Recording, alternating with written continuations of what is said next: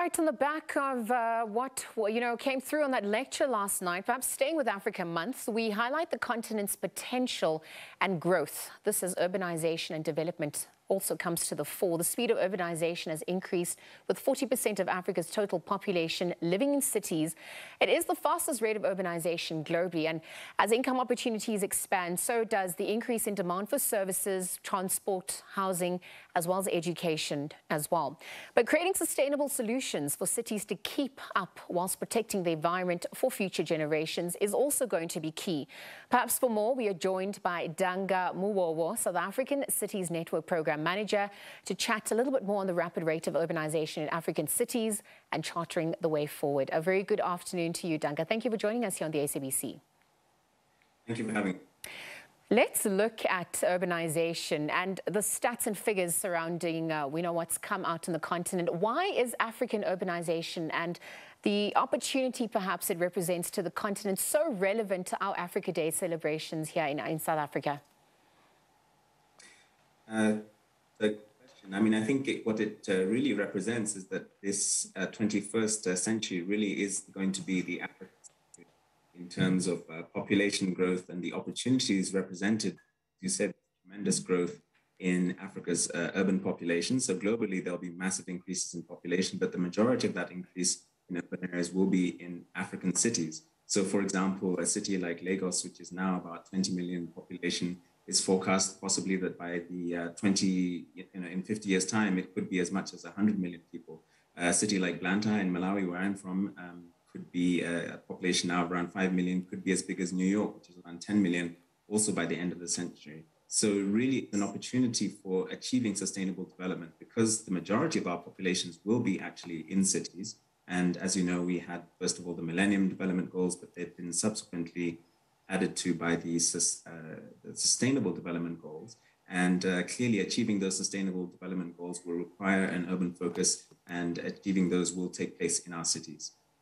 Well, speaking of sustainability, the rapid rate of urbanization in African cities is obviously happening at the fastest pace globally. And you also have the view that it presents an opportunity for South Africa, perhaps even across the continent, to build great cities.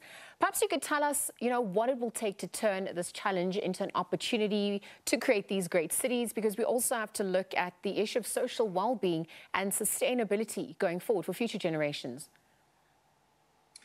Well, yes, I think that's a very critical question, because that urbanization needs to be taken into account in terms of the planning that city planners do for cities. And by introducing that topic, we need to look at the background to planning. So in many of our cities, at least where they were colonized, planning proceeded on a model which was quite car-centric, spaced out in many areas. You look at the space of cities, because the assumption was, and at that time, that people who were essentially the colonizers were able to drive to and from. And so there wasn't a focus on compact cities in which it's very close for distances between where people work and where they live. And so that is the ideal. And so we want city planners to take that into account. So for example, our urban policy in South Africa, the Integrated Urban Development Framework, calls for the densification of our cities to counteract the kind of sprawl and indeed the spatial dislocations of apartheid, which we all know about. But even looking at the other cities on the continent, the cities are tending to sprawl. Another challenge, of course, is that much of the new populations coming into cities end up living in slums and informal settlements. So up to 60 to 70% of Africa's urban population is actually living in slums, which clearly is an unacceptable situation, in the sense that those populations do not have access to clean water, do not necessarily always have access to electricity, and the kind of infrastructure that is required in order for us to take advantage of what we call this urban dividend. So clearly moving forward, our planners, both in South African cities but across the continent, need to take into account the urbanization, which typically takes place in informal settlements. So they need to be able to anticipate this kind of growth.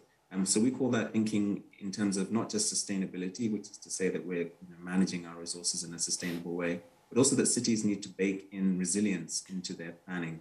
And by resilience, we mean the ability to anticipate, to adapt, and to also take into account in their planning processes the kind of impacts and changes and across the board. So from urbanization to climate change to natural disasters to war, even perhaps, these things that could affect cities' development trajectory. And by being focused on resilience, then we're able to anticipate and take into account the massive changes that will be taking place in our urban areas. Okay, so speaking about resilience and changes, I mean, you're also speaking about urban planning that needs to transform and that cities perhaps also need to be at the forefront of urban development. And I wonder if you could elaborate how, this needs to play out. I'm asking you this because obviously as we shine a spotlight on what's happening in South Africa, different factors and scenarios have come to the fore.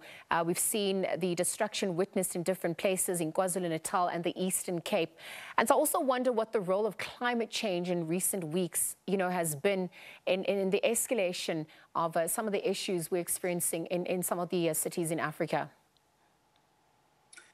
Well, yes, I think you mentioned climate change. I mean, this is clearly going to be an issue which affects us and if anything needed focusing our minds. Clearly, the tragedy that's taken place in KwaZulu-Natal is an indicator of that. And in fact, by all accounts, the effects of climate change are experienced and going to be experienced most by the most vulnerable and the poorest people across the world. So the rich countries will always be sorted, but the immediate impacts will be felt by the poorest and most vulnerable people. And what that tells us, therefore, is that particularly in cities, and we've been speaking about our cities, is that we need to take resilience into account, and we need to be able to anticipate the fact that these events, which used to be, once in a lifetime kind of events, are going to be much more frequent, whether it's drought, flooding, excessive heat, excessive cold. These are things which are going to affect cities.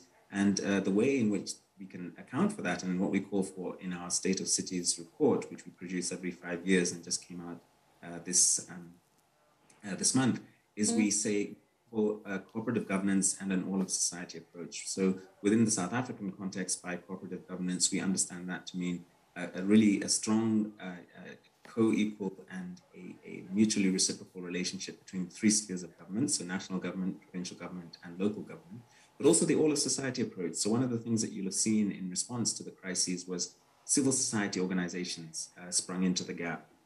We all know about Gift of the Givers and the tremendous work they do across the country, but also across the globe. They're an exemplar for a civil society organization that assists people in need. And the reason for this, and it's not strange, is that we anticipate also, and our visionaries who laid out the local government white paper in 1998, so that the state can't do everything. There are certain things that society organizations, faith-based organizations, church organizations do, and in fact, what for society to advance and to achieve the goals that we would like to see, the sustainable development goals, as well as ensuring that we do not leave vulnerable populations behind, we include them in growth, and we also support them with a safety net when they don't have it, is to ensure that civil society and that the whole of society is brought in to the almost the societal vision that we have. So the private sector, academics, think tanks like ourselves, as well as those organizations I've just mentioned. Well, you speak about the South African Cities Network, the State of Cities report, which is obviously released, and that whole of government and all society approach. And just quickly in passing, perhaps as we look at that approach, what do you base the approach going forward on? And I ask you this just because there's been a growing pattern of urban settlements and continued housing issues in Africa. And with that fastest urbanization rate, by 2050, how do we begin to reimagine what's possible going forward? Well, I think, as I said, I mean, developmental local government, which we hold to be dear in South Africa, is this idea that actually development visions should come from, and indeed the desired development should be based on what the people want. So number one is democratic, number two is participatory, and in South Africa, our integrated development plans are the 5-year plans that communities and reflect the wishes and the desires of communities. I mean, we're still at a point where perhaps not to the extent that we'd like to see that being the case, and in some cases, clearly, it's the professionals within municipal administrations who come up with many of those plans, and definitely things like infrastructure and so on require specialist input. But the specific developmental projects that communities want should be, and the vision is that they should be reflected in those integrated development plans, as well as longer term plans. So, for example, growth and development strategies over a long term, because you need to think, and this returns back to that point I was making earlier, which is that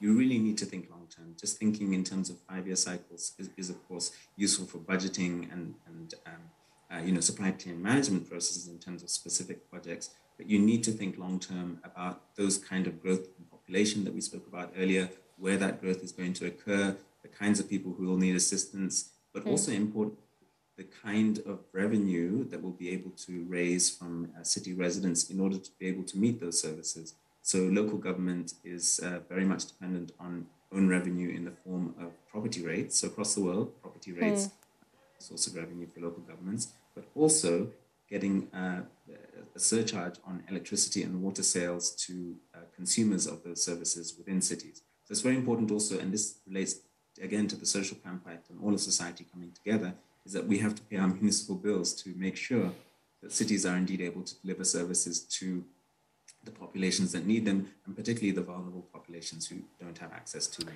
and we are constitutionally mandated to provide. Danga, I want to thank you very much for your time. Danga Mughogho, South African Cities Network Program Manager, joining us for chat on the rapid rate of urbanization, African cities, perhaps charting the way forward. This came to the fore as, the world over, particularly us here on the continent, obviously celebrated and commemorated, observed, in fact, Africa Day, which transpired on the 25th of May 2020.